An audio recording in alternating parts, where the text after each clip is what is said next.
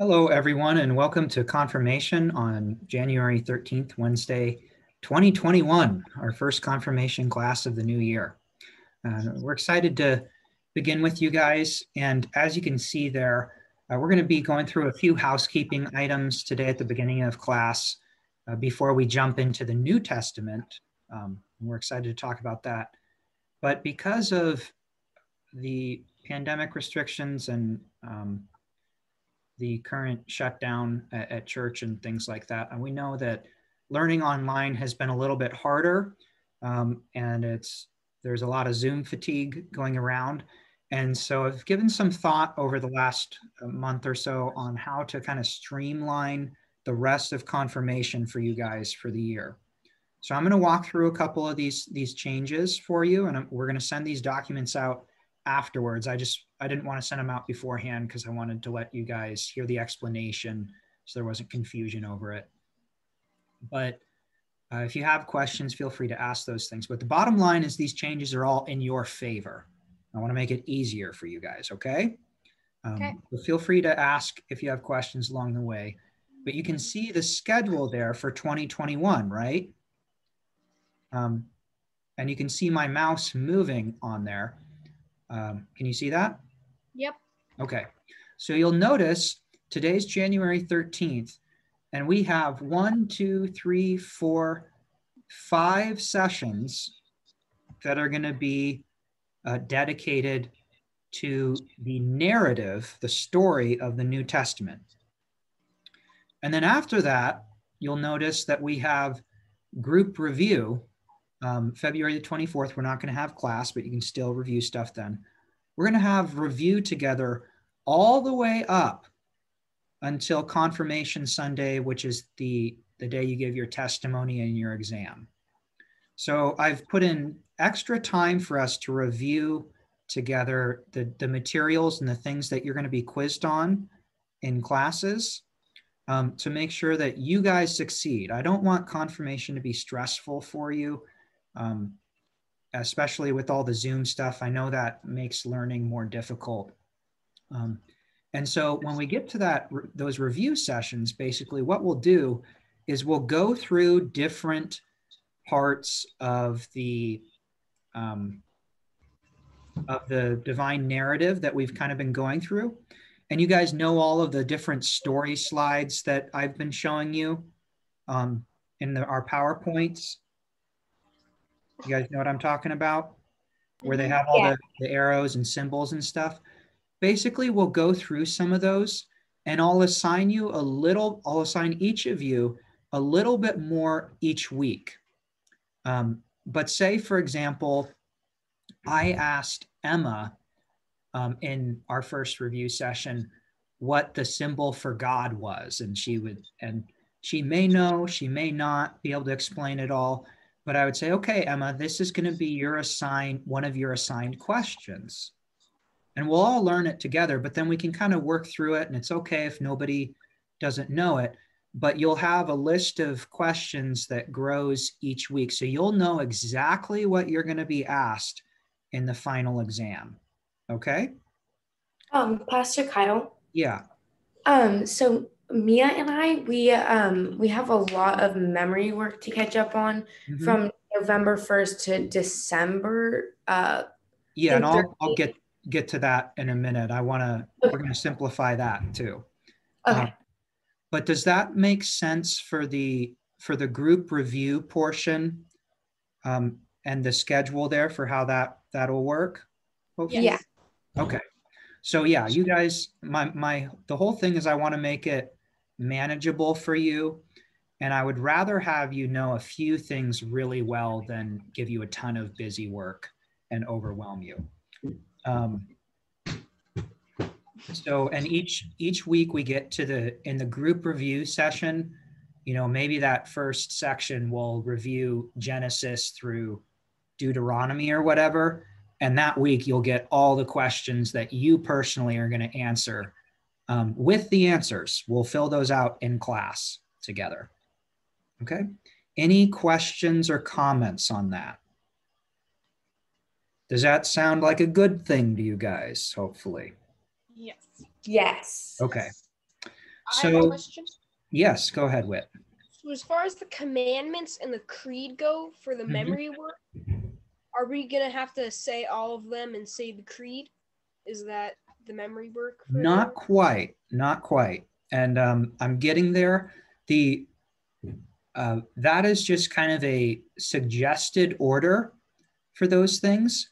But each of you is going to have, rather than say you, Whit, having to know all 10 commandments and their explanations and the creed and all the different explanations there, we're going to break it up so that everybody just has like a couple commandments assigned. And I'll get that document up in just a second, but you can kind of see the general, this is just a suggestion in that right-hand column on what I would suggest maybe to make it manageable for you as you memorize there, okay? Okay. So, do you, yeah. So do you still want us to do our catch up, right? Not quite, not quite. Okay. So you'll see here that you can see this new document. All right, and I'll send this out too. But what I've done here, and this is for the remainder of the semester or the confirmation year, is I've basically broken it up for each of you guys, and I've given you essentially 5 individual things that I want you to memorize and have memorized really well. And if you haven't gotten all the memorization done for the fall portion of the year for 2020, I don't want you to worry about that. Okay? If you guys would like, yeah, go ahead. So we have it from November 1st, so you don't want us to worry about that. Just do these ones. Yep. Okay. And basically, you know, memorizing scripture is always beneficial, and I would encourage you guys to keep doing that. You should keep doing that. But I know we can only do so much. And I know, you know, you guys are on screens or you have classwork that's hybrid and everything right now. And to go from doing that for 4 hours or whatever, and then to suddenly go and have to do confirmation stuff and all these other things, I know that's a lot right now and it's pretty tough. So how this is going to work, you see, for instance, in that first column of Nina's there, Nina is going to be assigned the 4th commandment with its explanation, the 9th commandment with its explanation, and then the second article of the creed on redemption and its explanation, and then these 2 scripture verses. And everybody should know the books of the Bible. I'm just putting that in for everybody. But those are, and then obviously she'll have the specific answers that we'll be doing in the whole review period for the narrative of scripture. Like if I asked her a question about the Exodus, she'll get those later. But that's not going to be a strictly word for word memorized answer. She might just, if I asked her what happened on the night of the Passover, she doesn't have to have it a word for word answer there.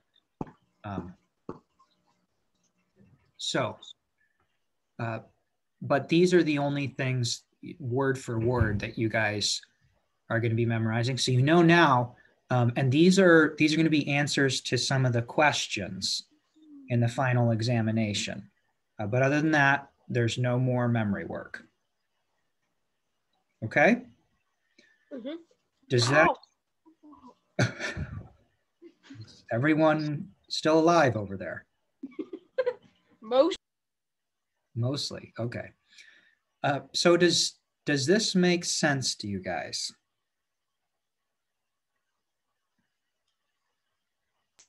Yeah. Will we be able to print this out so we can see it? Yep. Yeah. Like I said, I just didn't want to send it out beforehand because I didn't want there to be confusion or worry about it or anything. And I thought it would be easier to explain in person, or we can actually talk face to face. Yeah. But my hope is that that should significantly cut back on your guys' workload, because there are basically these 5 pieces of memory work here, but you notice how many weeks there are to memorize it, right? That's a lot of time. Weeks. A lot. 1, 2, 3, 4, 5, 6, 7, 8, 9, 10, 11 weeks basically for 5, and you guys each have 5 sections. Now the creed stuff is a little bit longer, I will say. That's a fat paragraph there. But you notice that, like Nina and Whit, you guys both have the second article, and Emma and Mia, you guys both have the third article, so you can help each other out with those things. And then Wes and I'll help Wes out with the first article there. But that should hopefully cut back on your guys' workload. And I hope it's less intimidating that way. And this way you'll know everything that you are memorizing is going to help you out in the final exam too. But what that means is you do need to have it memorized pretty well, okay? And you need to have it memorized well for the final exam, not just for next week. So for example, on February 3rd, if you know the creed then, your section of the creed, but you don't know it on exam day, well, that's not good. So it can't just be short-term memory here. All right? Any questions? Does this seem like an improvement? Does it seem more doable? Okay. Yes. Yep. Definitely. Okay, good. Yeah, because I know this year has just been kind of nuts. And then the last thing I want to share with you guys here, these are the instructions for the testimony that you're going to give. Oh, before I get to this, actually. So for the examination with the questions, that may or may not be during a Bible hour in front of the congregation, because we just don't know yet if we're even going to be having Bible study. All right. But what it will probably be at this point is maybe the 7 of us with Wes, right? And then Pastor Allen and maybe a couple of other adults in the multi-purpose room. And what we would like, where we gathered for confirmation before. And what we would probably do then is record it so that people in the church could hear the answers without having to all be there and be crowded and everything. So that would be how that would happen. It might be, if we're back open, it might be during the 9:30 Bible study hour. If we're not, maybe it would be that Sunday afternoon. Does that make sense? Okay, but either way, that will be on Sunday, March 28th, down here at the bottom. On that same day, you will also give a testimony. That's Palm Sunday too, by the way, in front of the congregation during the worship service. So we'll at least have that live streamed or outside. Now that sounds intimidating. Don't worry. Peace be unto you. All right. The instructions are right here, and you can write between 3/4 of a page. I'll zoom in on this, to a page and a half. All right. And you're encouraged to use favorite Bible verses, Bible stories, experiences you've had with other Christians as illustrations, all those sorts of things. And if you need help, I'm more than happy to help you. So just contact me. Your parents can call me, or we can set up a Zoom meeting. I can come over, sit on the patio, and kind of help you get going, all that stuff. But you do need to submit it to me by March 10th for review. But you can answer any one of these following 3 questions to write about, and then you can write it and have it all prepared, and then all you have to do is stand up and read it in front of the congregation. Okay? Which means like you're up there for a minute. And everything's all prepared, and it's not a big deal. Okay? Any questions on that? I have a question though. Mhm. Is it first year for confirmation and second year, or is it just them? Yeah, it's just the second year students. So good question, Nina. Thank you. So you are spared for a year there. Just get to think about it. You get to do it when there's not COVID, Nina. Yeah, you get to live in dread for another year. All right, but and you can see the three. There are more than one. There's more than one question for each of these, but you can pick one of these three options, or if you want to combine them, that's fine too. Those are just some ideas to kind of get you started and maybe get you thinking there. I can't see Emma and Mia, but Emma and Mia, do you guys have any questions on that? Does that make sense? Yeah, that makes sense. The fluff. Okay. So the idea there is it doesn't have to be the most polished thing in the world, right? You don't need to worry about it being some masterpiece or like a sermon or anything like that. It's just to give an idea to the congregation of what you've been learning and what your faith means to you. And remember, the congregation is like they may be quiet and listening, but they're all cheering you on inside. They're like, yeah, go, go, you know, and they're all excited to hear about you taking ownership of your faith. So just remember that, right? Yep. I'm sorry, you're my sister. No, that's okay. Hi, Lily, in the background. Now she's quiet.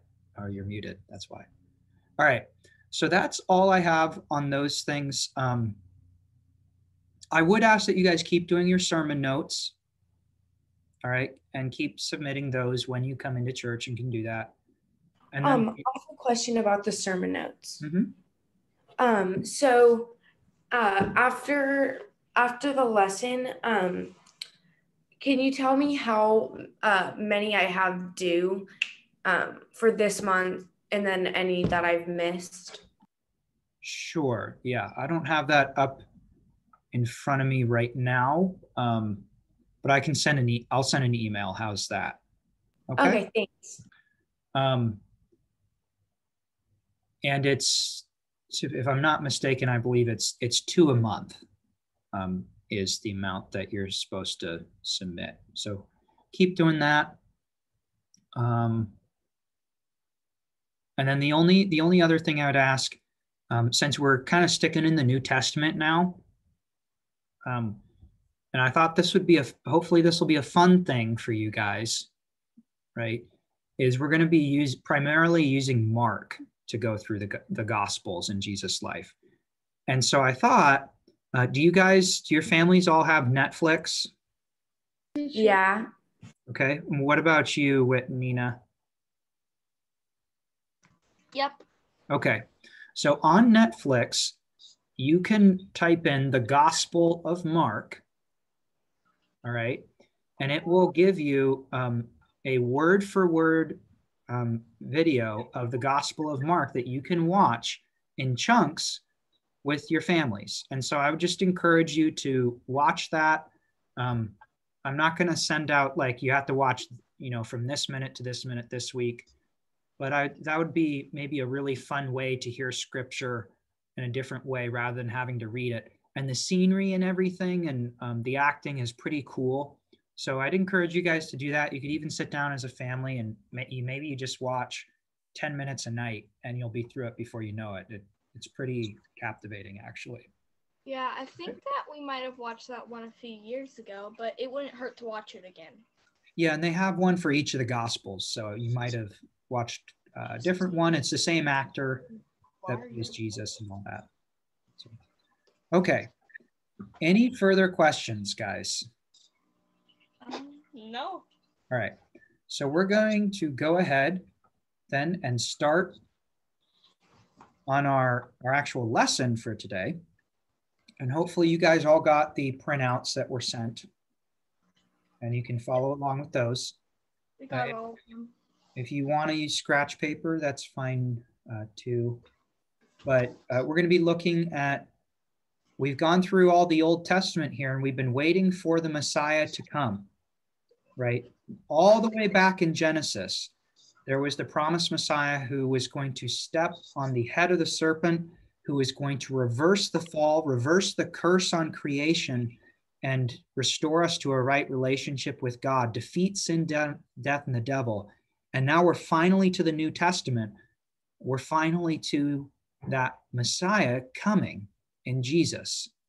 And so this week, we're going to be looking a little bit at some of the claims that Jesus makes as the Messiah and his life. And Mark does a good job of that. Just as a reminder here, you can see the some of the timeline there for the Bible that we've been going through. And it's hundreds of years there, over 1,000 years, just from the Exodus. And so we're at, well, this all kind of takes place between about 6 BC and 30 BC or 30 AD, give or take a little bit. And I want to point out to you guys, you can all see this diagram here, and it looks kind of like a bow tie, right? If you look at it, you guys see that? You guys see how it looks like a bow tie there? Yeah, nod for me. And then at the center of that are some Greek letters that stand for the name of Christ. And what I like about this diagram is it kind of shows that at the center of the scriptural narrative, the story that we've been looking at is Christ, the center of everything. And the people at the very beginning, you guys see how on the left side here, where my mouse is, on the left side of this diagram, history was narrowing down to Christ. Everybody was looking ahead to Christ. All their hope was in him. Their history was all narrowing down to Christ as they looked ahead to him. And then on the right side of the diagram there, history flows out of Christ and the new creation. But either way, even today, we look back at Christ and we also look ahead at Christ on whether you live before him in your earthly life or after him. We're all looking to Christ. He's at the center of everything. And what I also like about this diagram is that it starts off with creation, but it ends with the new creation, because that's where we're going. So it's full circle. Yes, Nina. Are we on our worksheet yet? No. Yes. But when we are on a worksheet, could you say we move? Can you see all of the questions? Can you see the questions that we have? Yeah, I'll tell you guys which question we're on. Yeah, like if we're on illustration something, just sure. Yep. We will do that. So this would, but yeah, there's no question attached to this. It was just a fun diagram. Okay. Okay. So we may not get through all of the questions and things today. That's okay. We can pick it up next week since we spent some time looking at the other stuff there. So we're going to go ahead and watch a quick video overview of the New Testament now from our friends at the Bible Project. Can you guys all see that?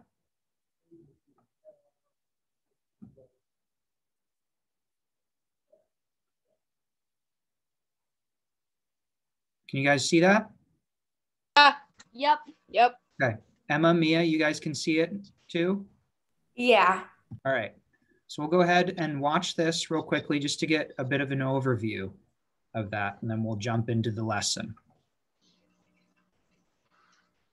The New Testament, If you open up a Bible to its table of contents, you'll see it's made up of two large collections, the Old and New Testaments. The word testament refers to a covenant partnership, which is what both of these collections are all about. They You guys can hear it too? Yep. Yeah. Good. tell one epic and complicated story of God's covenant partnership with Israel and all humanity.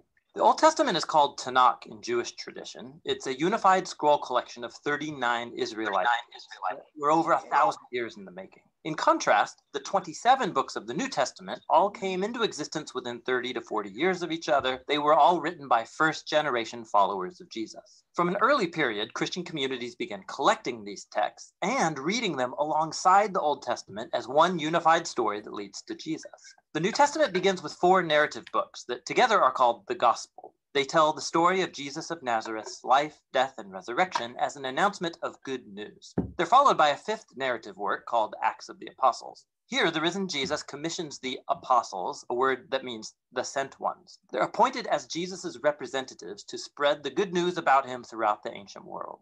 After Acts comes a collection of letters from the apostles. These were written to provide teaching and guidance for local communities of Jesus' followers called churches. There are 13 letters connected to the Apostle Paul, and they're not arranged in the order of when they were written, but rather from the longest to the shortest. Then there's the letter to the Hebrews, written by a close but unnamed associate of the apostles. After this are the letters of James, Jude, Peter, and John. 2 were brothers of Jesus, and 2 were among his first followers. The last New Testament book is the Revelation, a letter to 7 churches that reveals a prophetic word of challenge and comfort to all of Jesus' followers. So those are the books of the New Testament, but what are they about? And how do they connect with the Old Testament to make up one unified story? Think of it this way. The Bible is one long epic narrative with multiple movements or acts. The Old Testament recounts the first series of acts that give you everything you need to make sense of the story to follow. The core themes and the plot conflict are arranged in design patterns. And then in the New Testament, these are all picked up and carried forward to the story's culmination in Jesus. Let me show you what I mean. The first act is about God and all humanity. God provides a sweet garden temple for humans who are made to be God's partners in ruling the world. But the humans are foolish, and they give in to a dark temptation and rebel against God's wisdom. So they're exiled into a wilderness where they start killing each other. They build cities that spread their selfishness and oppression, leading up to the big bad city of Babylon. But God loves the world and its foolish humans, so he sets in motion a rescue plan by promising the arrival of a new human who will destroy the evil that has lured us into self-destruction. The next act of the biblical story is about God and Israel, and it develops the themes and patterns of the first act. God calls a new humanity out of Babylon into a sweet garden land. Abraham, Sarah, and his descendants, the Israelites. God promises that through them, divine blessing will be restored to all of the nations. Surely these are the new humans that we're waiting for, but the Israelites repeat humanity's rebellion against God, building their own violent cities that lead to self-destruction and another exile in Babylon. But God sustains his promise that the new human will come from Abraham's lineage. It will be a priest king who will now have to rescue both Israel and humanity from Babylon to restore God's blessing to the world. Now, notice how these 2 acts are designed according to the same pattern. The second act is a longer and more violent version of the first, and together they explore the tragic human condition, but they also highlight God's promise, which is developed more in the next act, the Old Testament prophets and poets. The prophets accused Israel and all nations of their evil, and they announced that one day God himself would arise to bring the day of the Lord and deliver his world from Babylon. He would do it through a promised royal priest who's going to suffer like a slave and die for the sins of Israel and all humanity, but then he'll be exalted as king over the nations. He will call others to leave Babylon and join the new covenant people who will partner with God to rule over a new Jerusalem, that is, over a new creation. And so the Old Testament concludes by anticipating a new act in the story. And when you turn to the New Testament, it's the same story, now being carried forward in Jesus. Let's see how. The 4 gospel accounts introduce Jesus of Nazareth, both as the promised son of Abraham who will restore God's blessing to the nations, and also as that new human who will defeat evil and restore humanity to partnership with God. So Jesus is portrayed as a human and more. He went about announcing the arrival of God's promised kingdom, and he spoke and acted as if he was Israel's divine king. But instead of calling himself king, Jesus referred to himself as the Son of Man, that is, the human one who would act like a servant. The Gospels are making the claim that in Jesus, Israel's God has become the faithful Israelite and the true human that we are all made to be but have failed to be. Jesus' mission was to confront that dark evil that lurks underneath humanity's evil, luring us into selfishness, violence, and death. But how do you defeat that kind of evil? The surprising answer in the Gospels is that Jesus overcame our evil by allowing it to kill him on his paradoxical throne,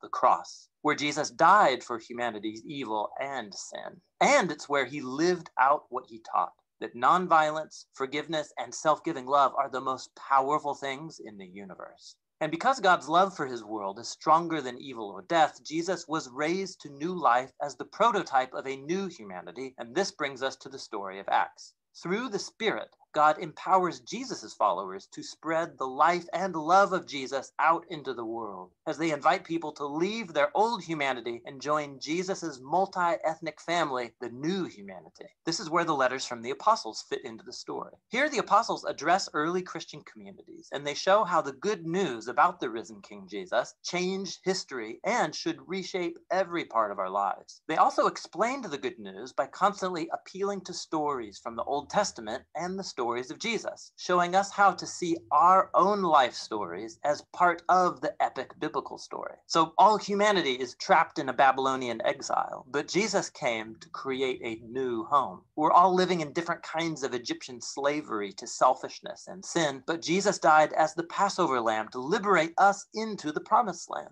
Our old humanity is bound for the dust of death, but Jesus' resurrection opened up a new future for a new humanity. We live here in the current evil age, but through Jesus and the Spirit, a new creation has burst open here and now.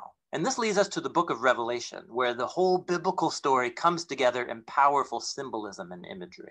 Jesus is portrayed as a slaughtered, bloody lamb who is exalted as the divine king of the world. He's leading his people out of slavery and exile in Babylon. And as they resist Babylon's influence, they may have to suffer alongside their slain leader. But when you follow the risen king, not even death can prevent the dawn of the new creation, which is here depicted as a new Jerusalem garden temple, the true home of humanity after its long exile. And so on the Bible's last page, heaven and earth are reunited, and the new humans take up their appointed task from the Bible's first page, to rule the world together in the love and power of God. The New Testament is a remarkable collection of documents. They represent the testimony of the apostles that points us to the risen Jesus himself. And through God's Spirit, these human words have been speaking a divine word of hope from the first century to the 21st. Each book shows how God, through Jesus and the Spirit, is leading our world to its ultimate goal in a renewed creation.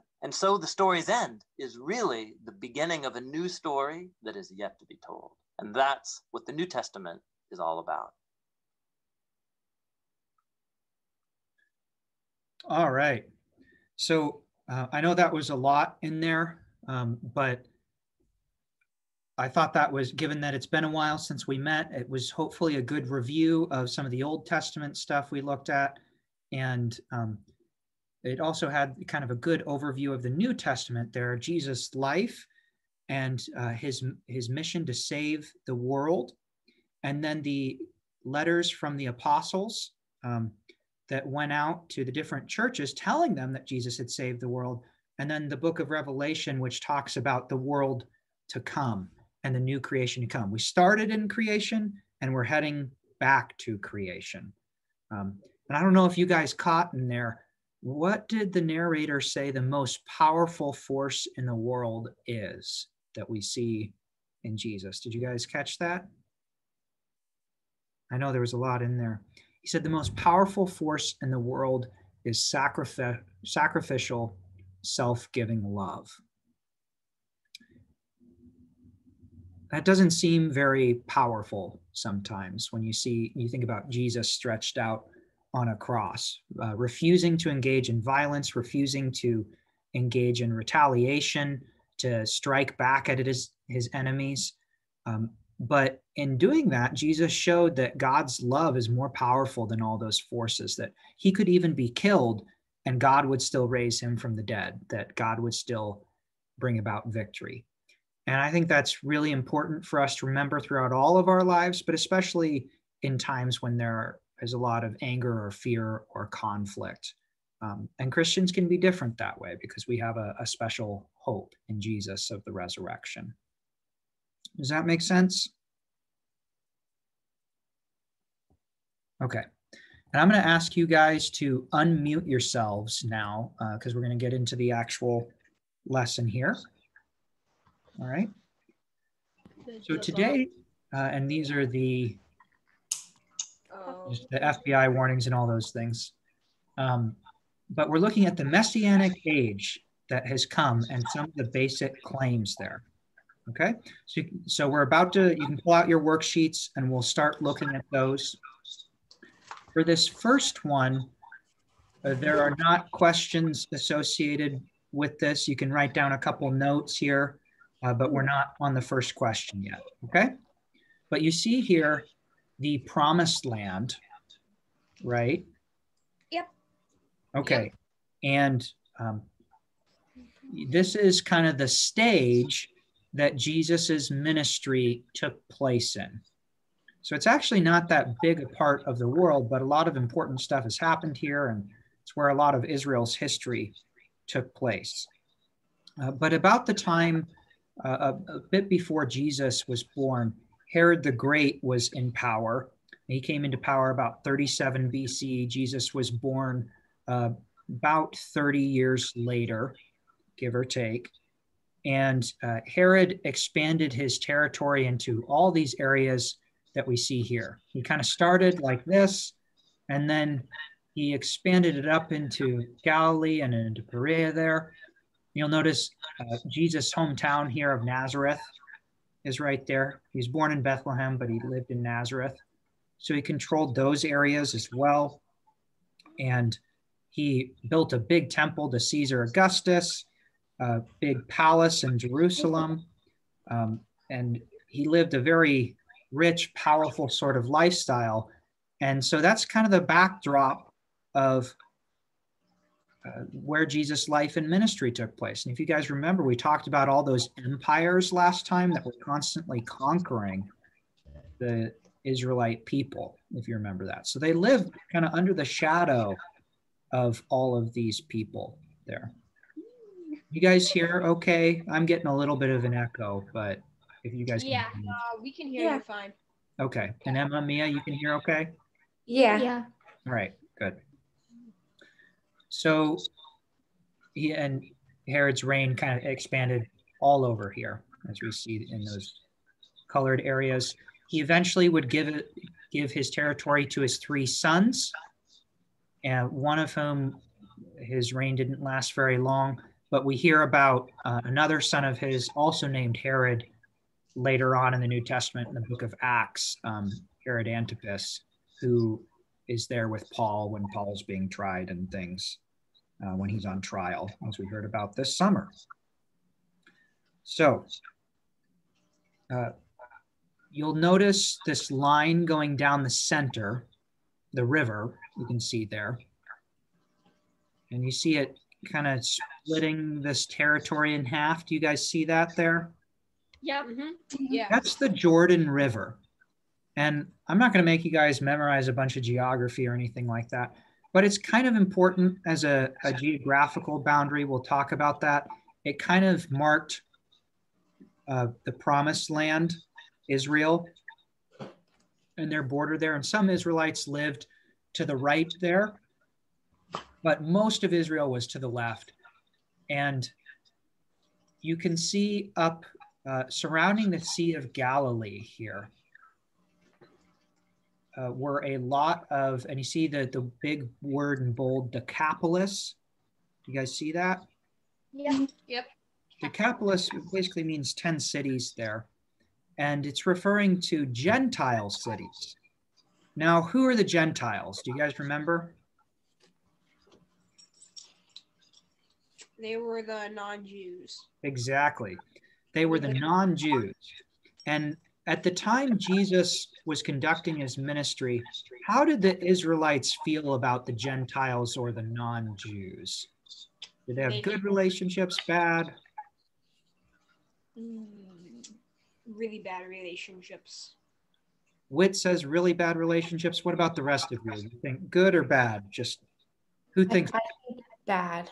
you think bad? Yeah. Yep, you guys are right. They had bad relationships. And so if Jesus went and he talked to some of these Gentiles, as you can see throughout the Gospels, his fellow Israelites wouldn't be too happy. So that's just the dynamic to keep in mind. But he went to them anyway, because his mission was to bring the good news, the gospel, to all people there. And he did all sorts of cool miracles there. One of the loaves and fishes events, where he multiplied loaves and fishes, was given to a bunch of those people. And there were 7 basketfuls of loaves and fishes left over. Mhm. And there were 7 Gentile nations surrounding Israel. And kind of what do you think the symbolism there is? What's the message there?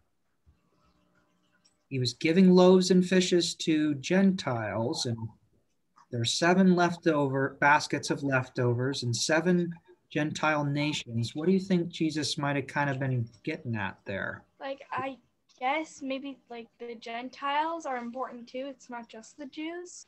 Exactly, Nina. Exactly. In having 7 baskets of leftovers, he's saying that there is enough here for everyone and more even, right? The riches of God's grace and his promises are for everybody. There's enough here for everyone. It's kind of like if you guys have ever been to a family event and you're like last in line, right, at the food table, and you get there and some of the dishes have run out. Oh, That's a bummer, right? yeah. And here it's like Jesus is saying that's not, there's no risk of that. There's more than enough for everybody. There's more than enough for everybody, for all of humanity. Now, here in the last year, we've had a lot of division, a lot of hatred between people around the country and around the planet, even fighting with each other. And it's important to realize that the Christian faith says that we all can be peaceful and unified in Jesus Christ. That's a religion of love. It's a religion of harmony, unlike a lot of what the rest of the world is doing. And so if you guys are ever thinking, man, if you're sad about those things, or you feel like, you're feeling sad about the divisions in the world and those sorts of things like that, the walls people put up between each other, you can remember that Christianity isn't that sort of a religion. And anybody that claims or acts that way, like it's a religion of barriers or walls, doesn't know it very well. All right. So we see here Jesus' ministry took place in kind of these red circles there. He'd go to Jerusalem there too, but he'd also, in these other arrows, go to the Gentile areas, which is what that's getting at there. And you see, he had loaves and fishes. He multiplied loaves and fishes for a Jewish audience, an Israelite audience. And he also multiplied them for a Gentile audience there. So he's a savior for Jews and Gentiles. And in the Gospel of Mark, he restores sight to the blind. There, you guys see the eyeball. So he restores sight to the blind. He makes a prediction that he's going to go to the cross and die. He makes another prediction, and people still don't get it, that he's going to go to the cross and die. He makes a third prediction. He's going to go to the cross and die. So do you guys think that Jesus knew he was going to go to the cross and die? Yeah, I think Yeah. so. Okay. Yeah, that's kind of obvious, but sometimes people say that there's, that Jesus didn't know, or they think he was those sorts of things. And he knew what he was doing. He wanted to go and to save you, even though he prayed in the garden, you know, if there's another way, let it be done. But Jesus wanted to save humanity. And then a second time here, he restores sight to the blind, but not a third time in the Gospel of Mark. So we have these 3 crosses here, 3 passion predictions, but only 2 times he restores sight to the blind. So there's a difference there. And what do you guys think about that difference? Does it make you think maybe that there's going to be a third time? Yeah, you think there's going to be a third time that sight is restored to the blind, but it's not going to be physical sight. The Gospel of Mark is kind of getting at. It's going to be that our eyes are going to be open spiritually to recognize who Jesus is. And that's that's kind of what Mark is getting at, and kind of how he ends the gospel too. All righty here. So I think that's good for that section there. So looking at your guys' questions there, the Jews had been waiting for the coming of the Messiah and the Messianic age for centuries, right? And I'll get to your first question there on 13b, letter A, in just a second. They'd been waiting for centuries for the promised Messiah. And the New Testament insists that Jesus is that Messiah. He's the fulfillment of all of their Old Testament hopes there. And Mark does a good job of kind of dealing with, what kind of Messiah was Jesus? And then also, what kind of kingdom was he going to have? If he's a king, what kind of kingdom is he going to have? And what does this mean for the people that live in Jesus' kingdom? And so Mark begins his narrative with the statement that the beginning of the good news of Jesus Christ, the Son of God, and the good news is that the kingdom of the Messiah has finally arrived, that the Messiah is finally there and that it's begun. And Jesus is the Christ, or the anointed one. That's what Christ and Messiah mean, is anointed one. Like they put oil on the kings in the Old Testament, they'd anoint them. And that he's finally come. And so you see there in letter A there of your question, Jesus' identity and role, the anointed one. So he's the Messiah or the Christ, whichever.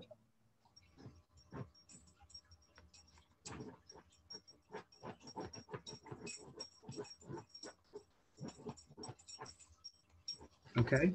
And then Jesus is also the new Israel.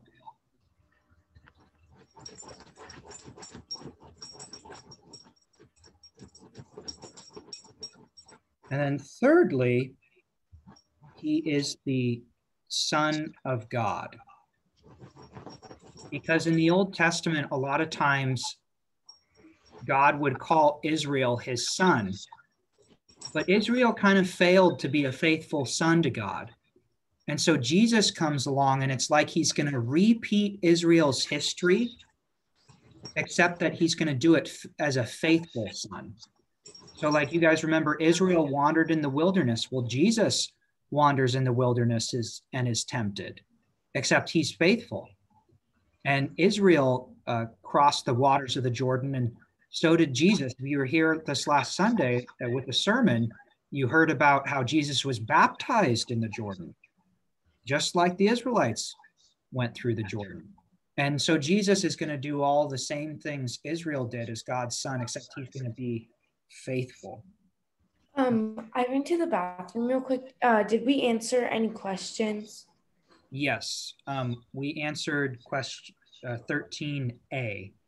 there. So Jesus' identity and role, and maybe Mia can help you out there too. But, I don't think she got it because she was filling up her water. okay. So Jesus is the Messiah. Okay. And the new Israel and the Son of God.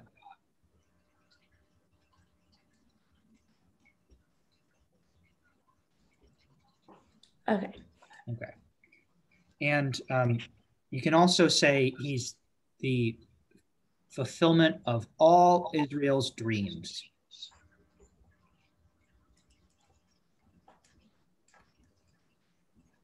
Because and you don't have to write all this, but all their dreams were that the Messiah would come and forgive sins, that he would save them from sin, death, and the devil, from the serpent, all those sorts of things. Now, when we talk about forgiving sins and the Messiah doing that, Mark is not saying that this is the first time God has ever forgiven sins or something, like that all the people were born before Jesus, their sins weren't forgiven. That's not what he's getting at. He's saying that Jesus is the fulfillment of all those hopes, that sins would be forgiven once and for all, that no more sacrifices in the Old Testament system were needed. Jesus is why God could forgive sins of people in the Old Testament. So it's kind of a funny time difference there, where God was looking ahead to Jesus, and that's was always the plan, and that's part of why God forgives sins there, even before Jesus comes. So looking at question B in 13b there, what building would Jesus eventually visit? Well, in Mark 1 verse 2, we hear there, I'll just pull it up real quickly. If you guys have your Bibles and you just want to open up to Mark, that'd be great, but I'll read it for us here.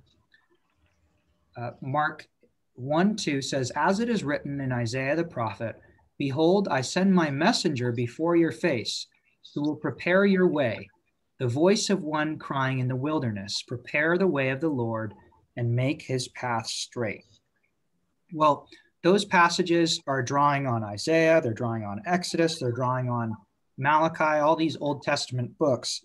And those Old Testament passages, we're not going to go to all those for the sake of time, but they refer to God's temple. And so the building there, that's the answer to question B. The building that Jesus would eventually visit is God's temple. And where was God's temple located? What city? Jerusalem. Jerusalem. Very good. And in Mark's gospel, and you can write this too in your answer there, Jesus visits in Holy Week.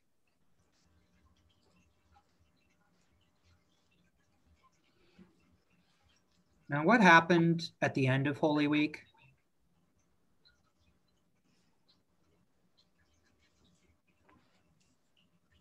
We celebrate Holy Week still. You guys know what big holiday is associated with Holy Week there? It's coming up.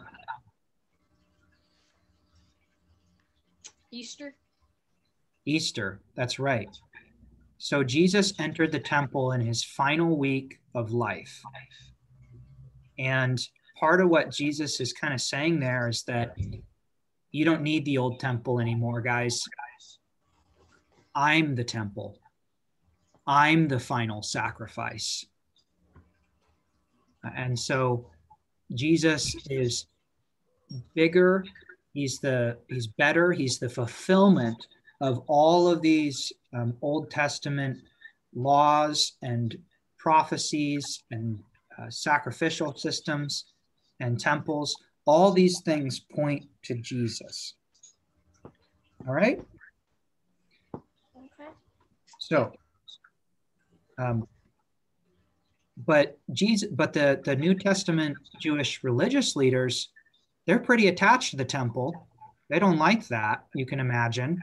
Because Jesus, if somebody came along and said, "Oh, you guys don't need to do that anymore," they get pretty upset about that. And that's part of why they killed Jesus.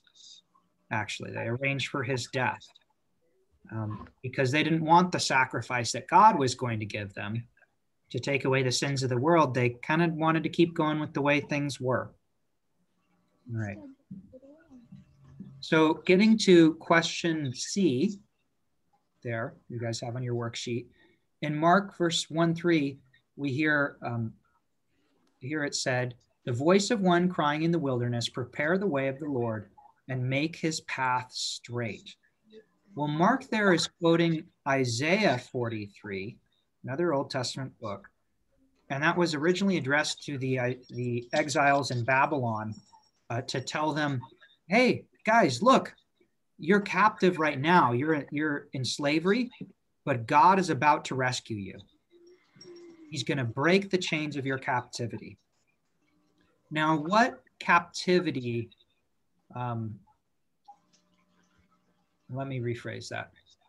What are the chains that Israel and all of humanity are in the New Testament? Yeah, Mia. How are they enslaved or captive? What are they held captive by? Is it talking about sin? That's exactly right. That's exactly right. It's talking about sin.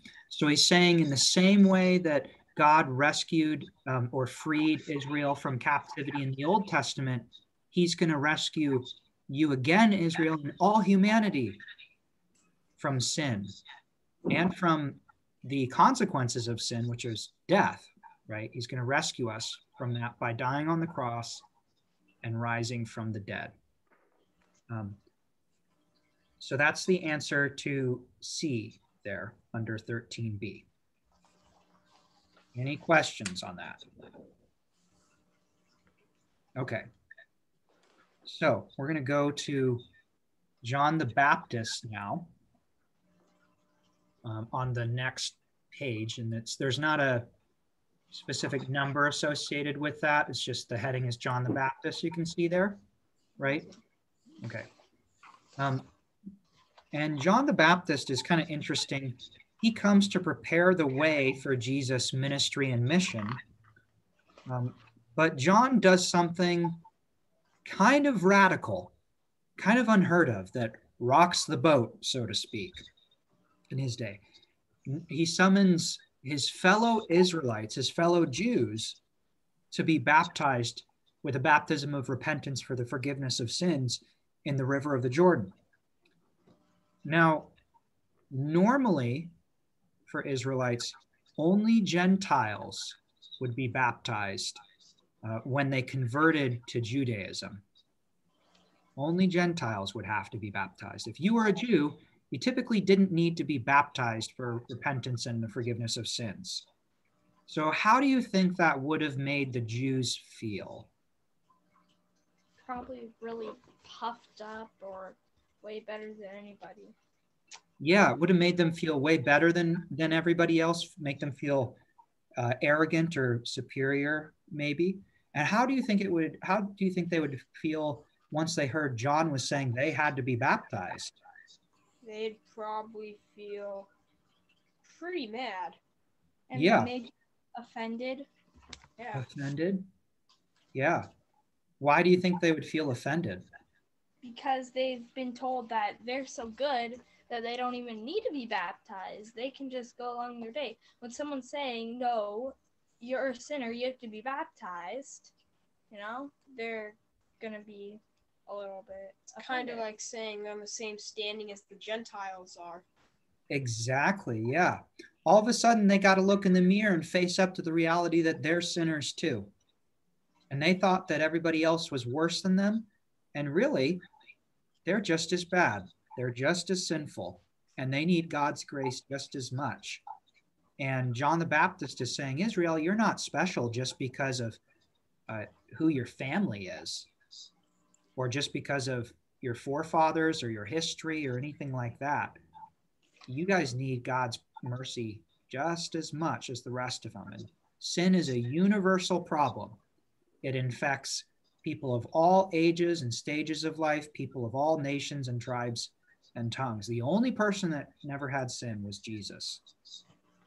So A would be Jesus, and then for the John the Baptist, would A be Jesus?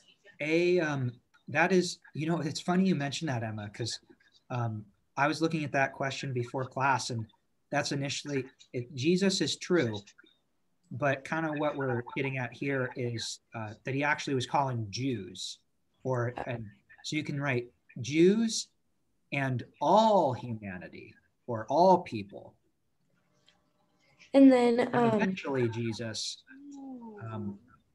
but not quite yet. And then the second part there, B, why would John the Baptist's ministry have been seen as radical?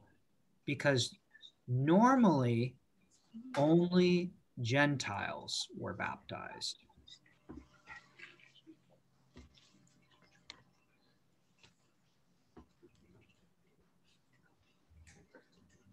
Okay.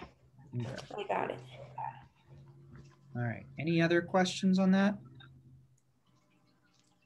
Very good. So then getting to the next section there, Jesus baptism. We can go ahead and look first, before we answer the questions on the page there, you got all these symbols on the PowerPoint slide. What do you guys think the different symbols mean? Mia, what do you think the blue drop of water stands for? Baptism. Yep, that's exactly right. And why is there a bird there? A dove. Do you guys know what a dove normally stands for? Yeah, Emma? Wasn't when Jesus baptized, wasn't there a dove that came down and like flew over them? Yep. So there was a dove appeared on him, right? And but it actually wasn't actually a dove. It just appeared like a dove. And who was it really? It was an angel. Not quite. We're very close. That's a good guess. It was the Holy Spirit. Oh. And so a dove always kind of stands for the Holy Spirit in Scripture. And the same is true for us today. Whenever there's a baptism, the Holy Spirit is always there. And that's where the Holy Spirit comes and lives in. He makes his home in our hearts when we're baptized. And he made his home in your heart when you were baptized. And then we also have a crown here. What does our crown symbol mean? What does it represent? A king. A king, very good. That's pretty straightforward. And then the last symbol we have here is somebody that is kneeling. What do you guys think that symbol represents? Like a servant or someone bowing down to the king. Someone, yeah, that's a good guess. It's kind of maybe a little confusing just because of this diagram here, but kind of the way our PowerPoint curriculum uses it, just by itself, it always symbolizes someone who is a servant. Okay. Okay, so like a servant kneels. And so kind of what this PowerPoint slide helps us to remember, and I'm kind of hitting this in detail because this will probably be the sort of slide that we would look at in our final exam stuff.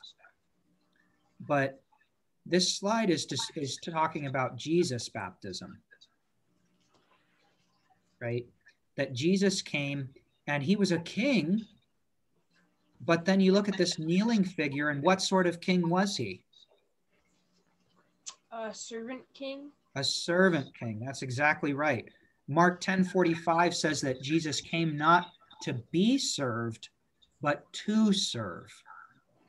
not to be served, but to serve, and to give his life as a ransom for many, which is totally the opposite of every other king you've ever heard of, right? I mean, what king normally kings are served by the people around them. They're not serving them. They're not waiting on them. They're not going to give up their life for them, but that's exactly what Jesus did. And Jesus was baptized, as we heard about this last week in the sermon, in the place of sinners, right? He stands with sinners there and he takes their place on the cross. But God also kind of blesses him and says, this is who my son is. It's not who you would expect to be serving sinners and to die for them, but this is who my son is. So when Jesus is baptized, a voice from heaven, the voice of God the Father, cries out, "You are my son, the beloved. With you I am well pleased." And the first part of that statement is from another Old Testament passage, Psalm 2:7, but it was used in coronation ceremonies when someone was kinged, right?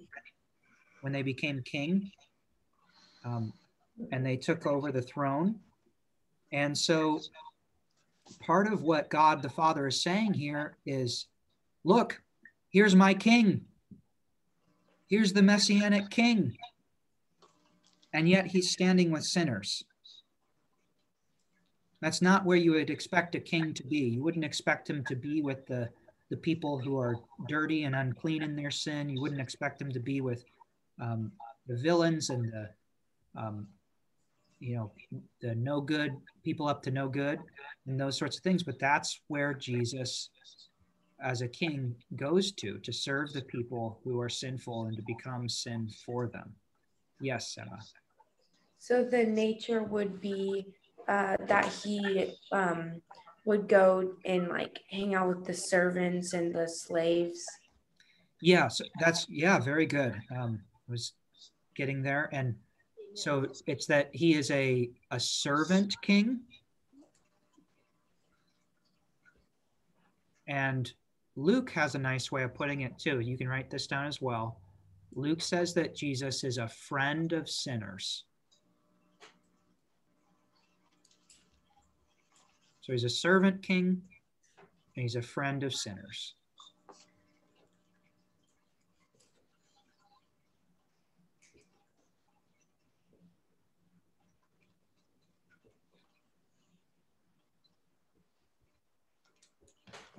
Okay. So, and this might be kind of a tough question, but I'm going to ask it. It's not specifically on your worksheet, but can you guys think of where else people actually call Jesus a king in the Gospels? It's not where you would expect, to give you a hint. Any guesses? About the only other place Jesus is actually recognized as a king, even though it's mockingly, is at his trial and his execution. And the soldiers mock him. Remember, they clothe him with purple, which is a royal color, and they mockingly call him the king of the Jews. And they put a crown on his head, but what's the crown made of? Thorns, right? And all of these different things they give him, they beat him and they torture him. And this, do you guys remember when Jesus is crucified, there's a sign put above his head. Do you remember what that sign says? The King of the Jews. The King of the Jews. And the religious leaders were actually upset about that because they wanted Pilate to change it and to say, he only said to be King of the Jews. He's not actually the king. And Pilate said, I'm not going to change it. And little did Pilate know that was actually it was a truthful statement. But it's kind of interesting that Jesus really isn't recognized as a king elsewhere in the Bible, or in the Gospels rather, by the people, except kind of in an ironic sense there.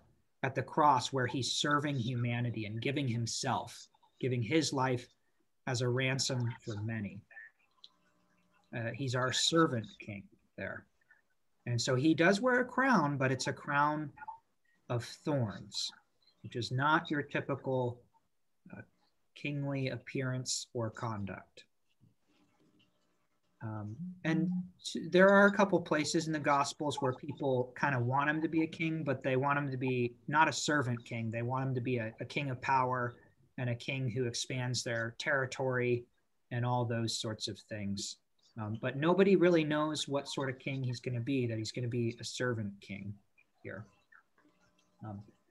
Any questions or comments on that? Have you ever thought about Jesus as a servant king before? Yeah. Yep. No. How does thinking about him as a servant king change? And knowing that he rules over everything, he has absolute power, absolute authority. He created the universe. And knowing that he took on flesh to be your servant king, how does that make you feel about him?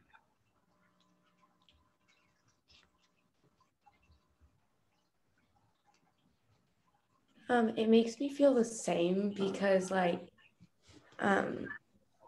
always knew that he was with the sinners because he healed them. And I remember this one story when he went to some sinner's house. So it really makes me feel the same way about him. Mm-hmm. Yeah, but it kind of reminds you of those sorts of things, right? That he likes to be with people, and he's not too high or mighty, right, to pay attention. I'll just tell this quick little story, and then I'll close for us here. I'm going to see if I can, I'll see if I can find this picture real quickly to bring it up for you guys. But there's this, sometimes in castles in Europe, they were built way up high on these cliffs. And they were built so high up on these cliffs that it was pretty, like this one here. You guys can see that? Whoa. That's Edinburgh Castle in Scotland, and I've been there. And when you live down in that town, you might spend your whole life and never see the king or the queen. And you might wonder, do they even know I exist? Do they care about me? Do they care if I live or if I die? Maybe they want nothing to do with me. They think I'm just a commoner, I'm trash, I'm a sinner, all those sorts of things. And we don't have a king who stays up in a castle like that. We have a king who comes down to be with his people. A king who leaves all of his comfort and his power, his rights and privileges and all those things, and instead he comes down to serve you. He leaves heaven behind to serve you, to give his life for you, and to be beaten and mocked and to die and to rise for you. So that's the king that we have. That's Jesus. And you can see where it doesn't line up with the expectations that Israel's people had, or that anybody has in the entire world. It's hard for us to wrap our heads around.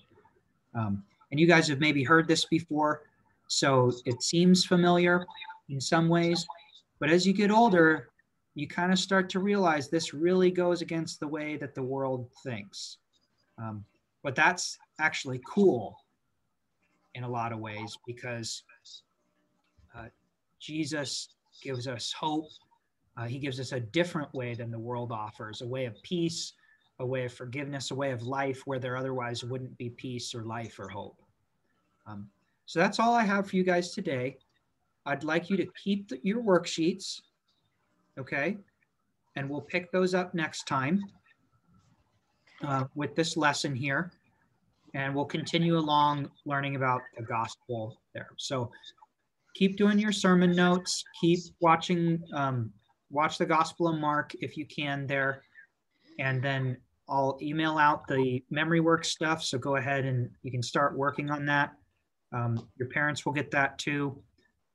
So if they have questions or you do, you can contact me or go back and watch the video when we talked about that earlier. That will be up on YouTube by tomorrow morning.